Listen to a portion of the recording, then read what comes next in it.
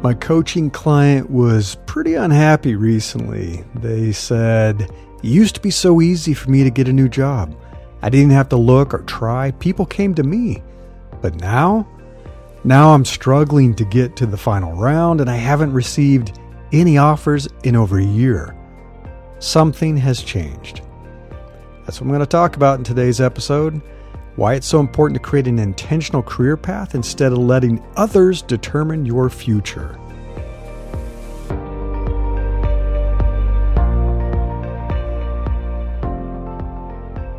I'm Larry Cornett, and this is Invincible Career. So there are some pretty useful resources that are linked in the newsletter that's associated with this episode.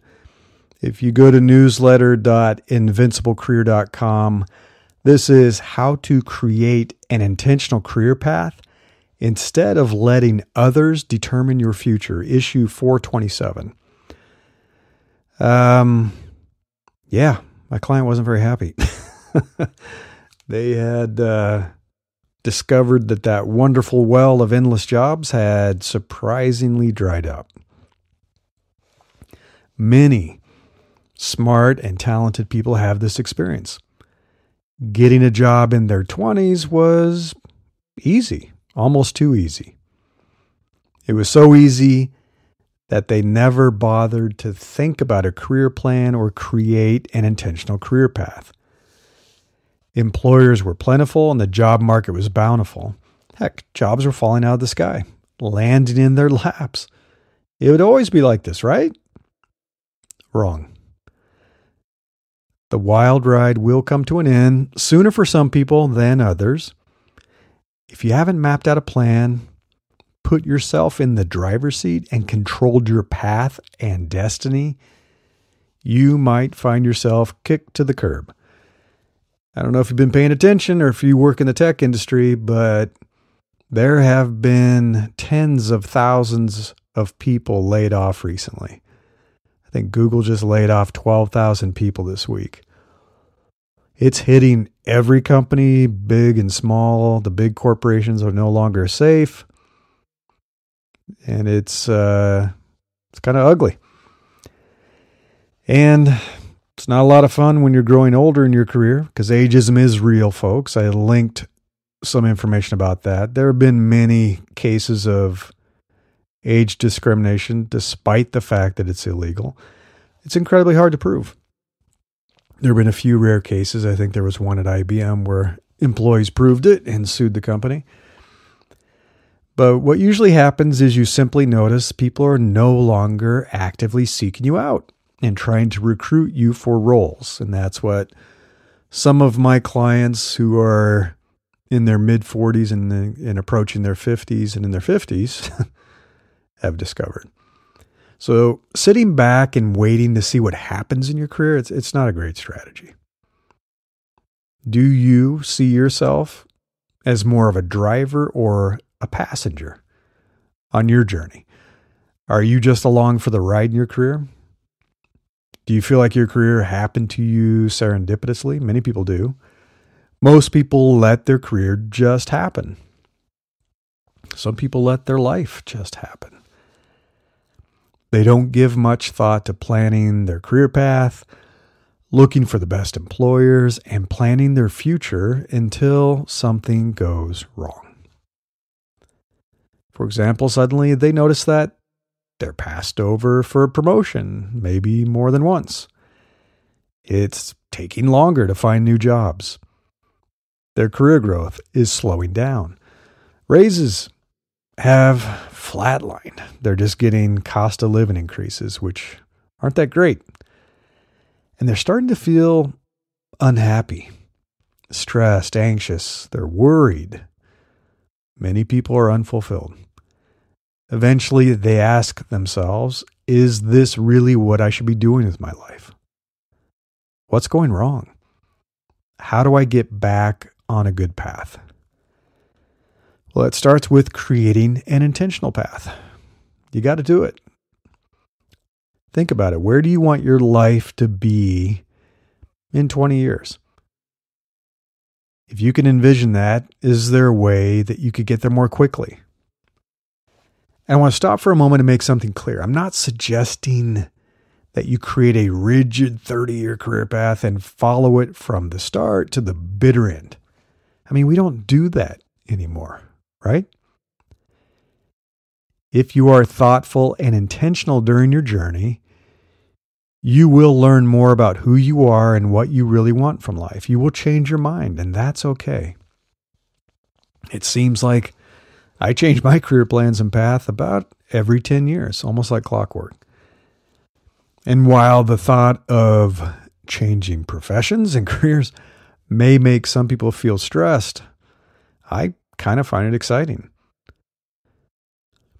So rather than selecting a point in the future that's attached to a specific profession or financial outcome, oh, I must be a CEO. Oh, I have to be a billionaire. I have to be a world famous author. Instead, I prefer to ask people to envision a life they would find interesting, exciting, delightful, and fulfilling. Where do they see themselves living? How do they spend their days working? How do they spend time playing? Who are they spending their life with? When you have a plan in mind, you'll notice more opportunities that can help you with your journey. So I have some examples from something that I call the Invincible Career Manual. I have a few screenshots in the newsletter. If you go to newsletter.invinciblecareer.com, this is issue 427. For example, trying to map you, what I call the toolbox of you, your talents, knowledge, skills, experience, etc., to your ideal role, like what you would really love to be doing. And then what's the gap? What is the gap between who you are right now and what you're capable of doing and what you really want to be doing? What's that gap and what can you do about it? So I created it ended up being a little big, a 91-page Invincible Career Manual that I use with my clients. We collaboratively complete it, we review it, we work through it over a period of weeks and months. And it's meant to evolve with you, and it's updated as your career grows and changes. I mean, this can be a living document you use for the rest of your career because things will continue to grow and change. So if you're listening to this and you're already one of my clients, just message me, contact me, most likely on Slack, and make sure you can find your customized copy of the manual in our shared Google Drive folder. So there'll be a copy of that for you. If you're a member of my Career Accelerator, I've talked about that many times. I'll share a link to get your free copy of the manual in our private Slack channel. And if you are a premium subscriber to my newsletter, which is associated with this podcast, I'm going to share a link to get your free copy of the manual in our office hours channel on Slack. So now, if you are a subscriber to the free version of my newsletter or just listening to this podcast, I have a link that you can use to get 20% off and download your own copy of the Invincible Career Manual. And then edit it and fill it out and use it to your heart's content. So that is linked if you go to newsletter.invinciblecareer.com. This is how to create an intentional career path instead of letting others determine your future, issue 427. There's a big button and a link where you can get 20% off and download it and start using it right away to plan your year and beyond. So, one way to do this is to design your ideal lifestyle. So thinking about this plan. And it's a kind of a different way to do it. It's designing what you want your life to be like, your lifestyle, and then find a career that enables that lifestyle. And it sounds crazy, but it is a different way to think about this. If you know how you want to live, why would you find a job and a career path that does not allow you to live that kind of life? It doesn't give you that kind of freedom. If you want to travel, and it's really important to you, but you have a job that won't let you leave town, that's not a good match. That's not a good match for your lifestyle. So I like to have this flipped around. And I'm not talking about the lifestyles of the rich and shameless. So don't be silly. I hear this all the time. Don't do this. Don't say, oh, well, I want to have a private island with my own jet and a yacht. Therefore, I need a career that makes me a billionaire. Do you know what teeny tiny percentage of the population of this world reach that status of being a billionaire? Is that really what you want to plan? I mean, it's great to be ambitious. You should be. I like ambition. I love it. But you got to be somewhat realistic too. So it's really just thinking about, how do you want to spend your days? How do you want to structure your weeks, Sunday through Saturday? With whom do you want to spend most of your time? So family, friends, people you like working with. Where do you live? That's important. Where do you work? How do you keep yourself happy, healthy, and fulfilled? So it's not just about work. It's also about your personal life. This is life design, lifestyle design. So then I want people to craft, I guess, what you would call your ideal job. So job crafting is the practice of changing your job to make it more engaging and meaningful. And people do this when they like their job, they like their employer, but they're not feeling challenged or fulfilled. So they'll craft their job to make it better and try to keep doing it.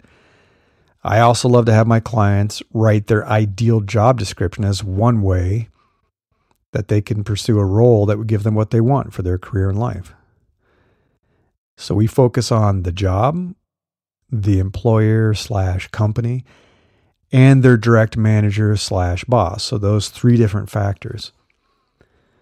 The first is the ideal job. So it's thinking about, what is the ideal job that would be the right next step for your career? What is it? Is it a level up? Is it moving into management? Is it doing something a little bit different? How would you define your ideal role? What do you want to do more of in your next job? Like, what are you really good at doing and enjoy doing, and you wish you could do more of it? What do you want to eliminate? What do you want to get rid of? You hate doing it. You're not good at doing it. You don't want to get good at doing it.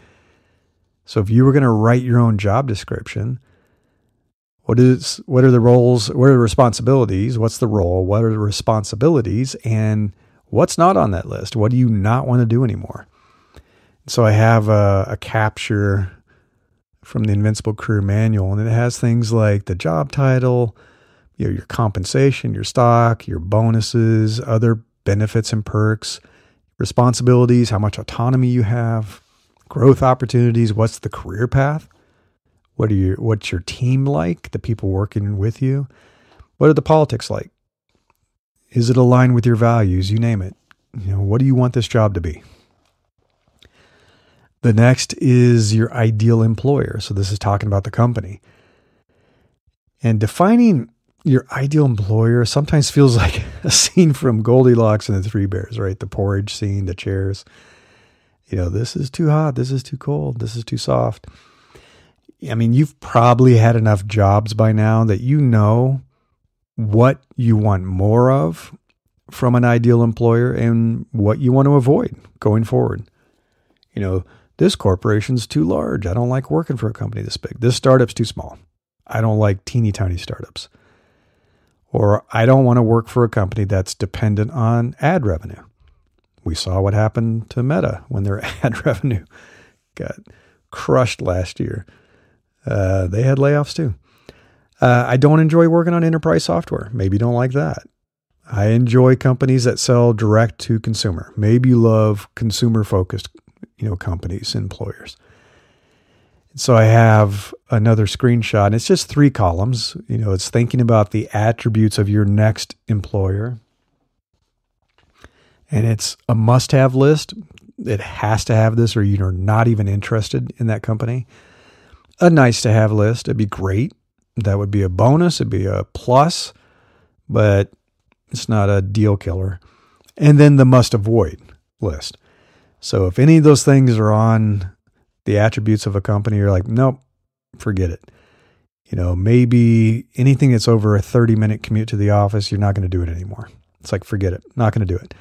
Or I don't want to work for a company that creates gambling software. Maybe you're really not into that. Don't want to work for that kind of company. Or you've read that the company has a toxic CEO. That's on your no-fly list, right? It's like, don't want it. Not going to go work for a company that has a toxic CEO. And there are some that do. So that's all about the company. And then the ideal boss. So think back and remember what you've appreciated about your past bosses. You've probably had some good bosses. I've had some great bosses. I've had a few good ones, mostly some average ones and some really bad ones. So I can remember what I appreciated about the good ones. You should also capture those toxic traits of your bad managers. What are the things that you really didn't like that were terrible? It was such a bad experience. So what does a great boss look like for you? And that's different for different people. What are the red flag issues that you want to avoid? How do you wish your future boss would behave? How do you wish they would treat you or treat the team? What's their background? What is their profession, their educational background? And I have an example where you can essentially build a persona. If you're not familiar with that, it's supposed to be kind of an ideal representation that captures, for in this case, what an ideal manager would be. So I even have a photo, I have a name, and it really is. Why not? Why not define your perfect boss? Who are they? What's their job title? What's their background, their profession, their management style, their leadership style? How do they mentor people? Their educational background, how they give feedback, what they think about meetings and how they hold meetings, their communication preferences, you name it, all kinds of stuff. So it's really about defining that ideal boss. And then as you're going forward, looking for people that come close to that and avoiding bosses and managers that are really different from your ideal. Then the last thing I would say is thinking about an ideal independent business. Like this would be a business you would start. Because sometimes the best job is the one you create. And I reached that point in my career. I had been working for, 30 years. I've been working a long time, 20 years in tech. And I eventually got tired of trying to fit myself into companies and organizations and leadership cultures that just weren't a good match for my personality, my values, my ambitions. And so I reached a point where I said, you know what? I'm done with the corporate world, and I built my own business. So I can create my own company with my own values. I can work with people I like to work with.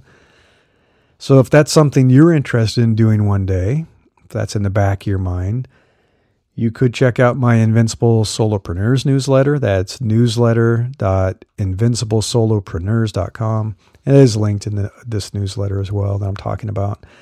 And I'm also planning a live workshop later this year where I'm going to help people plan how they could define a business, design a business that is completely based on their existing talent, skills, knowledge, and experience. Because it's hard enough to start a business.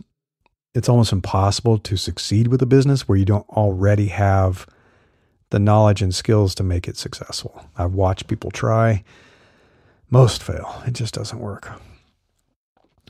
So, this kind of comes late in this podcast episode, but the question you might be thinking is, why bother with a plan? Why bother? Who cares? Right? Well, for most people, staying in a job for too long has diminishing returns. It's not like our parents and grandparents that worked somewhere their entire life or worked somewhere for 20, 30 years. We're not doing that. And the world of work has changed. Staying somewhere for too long isn't great for your career, usually. On average, being employed at the same company for over 2 years will make you earn less over your lifetime by about 50% or more. Sad but true. Companies are not good about this. Rare individuals get promoted a lot. Rare individuals climb really high and they get great raises, but most people get okay raises. And what they get within a company is less than the bump they would get if they went to a new company with a new job. I used to refer to that as the Silicon Valley promotion. You want to get promoted? You want to get a ton more money? You went and got a new job. You know, I got, I'm trying to remember what it was, like a 50% raise, 50% instead of the usual raise you get within a company of 5% or 10%. I got like a 50% raise going to another company, a smaller company even. Yeah, it accelerated my career. And so I learned that lesson. I never stayed anywhere longer than 4 years. If you are not planning your own promotion path and taking control of making it happen, it's not good. I mean, you may not have a manager who's going to look out for you. They may not ensure that you get promoted when you deserve it. I ran into that. I've had great managers who looked out for me and mentored me and promoted me. And I had those that just kept saying, oh, maybe next time. You know, if you're not going to take control of it, you might be waiting a long time. I know I was talking with somebody not that long ago that said, well, I've been waiting 6 years for a promotion in the company. I was like, are you kidding me? 6 years? That's ridiculous.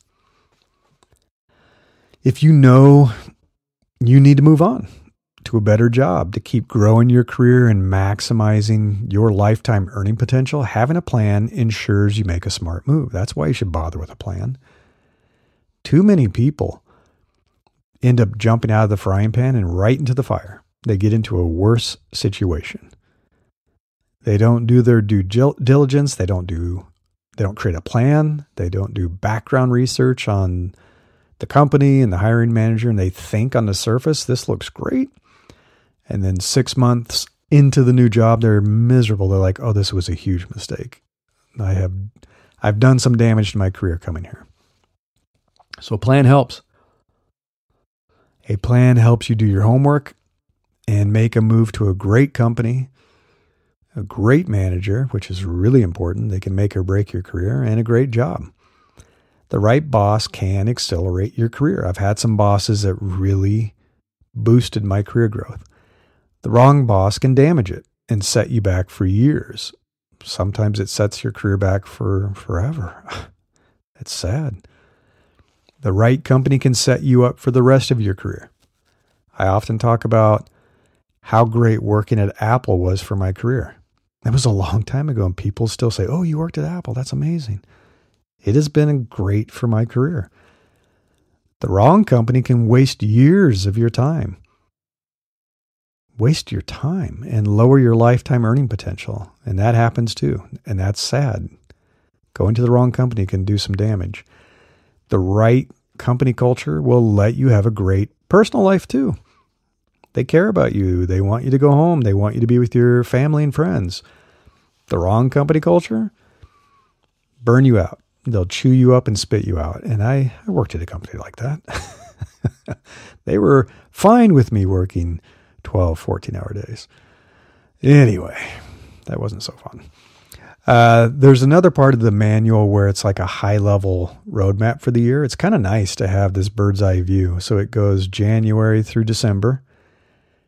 And then you map out the tasks that you have planned to work on your career growth, to get a new job, to do whatever you need to do to get promoted. Tracking the progress you've made. Like, what did you actually do? Did you update your portfolio? Did you update your resume? Have you started networking? Milestones achieved. You know, maybe you got a promotion. Maybe you got a new job. And then some notes. There's a notes column too. So it's just a way to track your year and make sure you're making progress.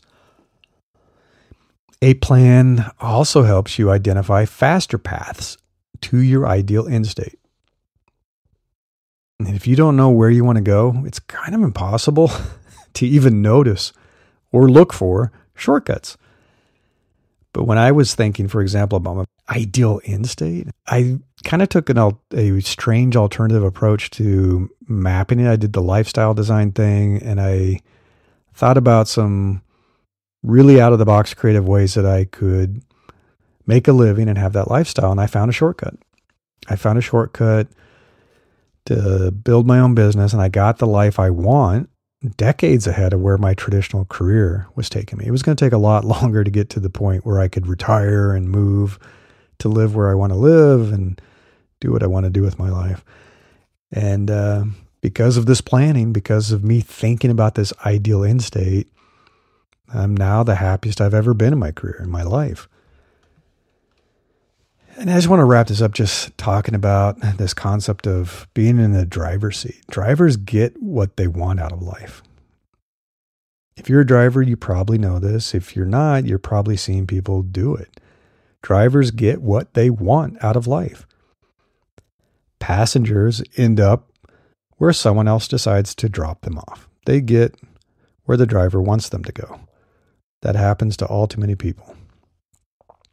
And those people who may seem happier and more successful than you aren't better than you. They're just more confident. They know what they want, and they pursue it with a vengeance. You don't have to be a passenger.